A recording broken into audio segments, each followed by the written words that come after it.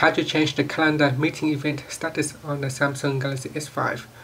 So if you are becoming busy, you can change the event status to busy. Now let's see how you can do this. First, let's go back to the home screen by pressing on the home key and launch the S Planner calendar from here. Now you need to open up the calendar event. So here it is. So tap on it to open it. Once you open it, you can tap on the edit button at the top. It's a pencil icon. Then go down, tap on view more options.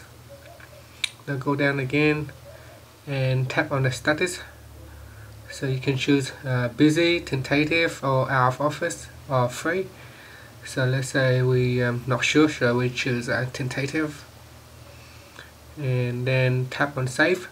Once you tap on save, all the participants will get a notifications of the update, so they know that you're going to be busy, or you're free, or you're going to be tentative, and they will get a notification via their email.